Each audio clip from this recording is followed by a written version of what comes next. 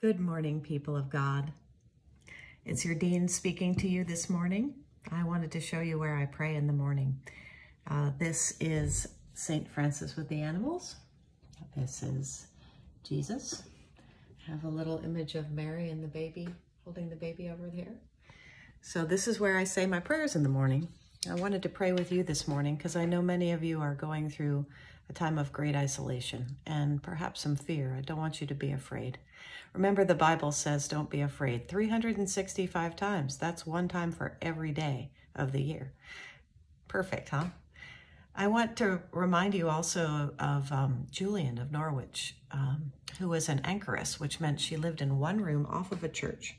And in that one room, she prayed her entire life. Now, she lived during the time of the Black Plague. So talk about death and people just dropping like flies, and they had very little understanding of why, which made it even scarier. And yet, she believed that all things would be well, that Christ would bring us all home, and that God adored us. So she never lost faith in that.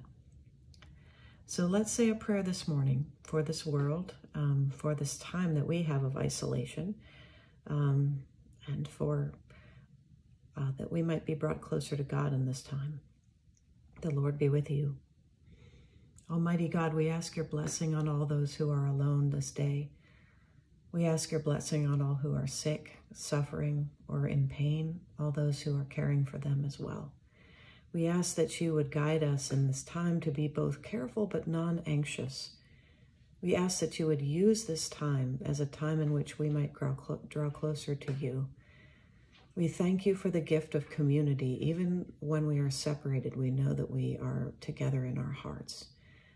Bless this world, O Lord, and help it to be restored. In Jesus' name, amen. Have a wonderful day.